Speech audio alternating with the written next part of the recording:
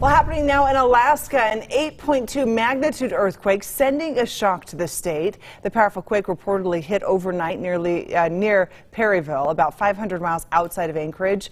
It was followed by 7 aftershocks, 2 of which were above a magnitude 6.0. Now, the prolonged shaking prompting tsunami warnings that sent people scrambling for shelter.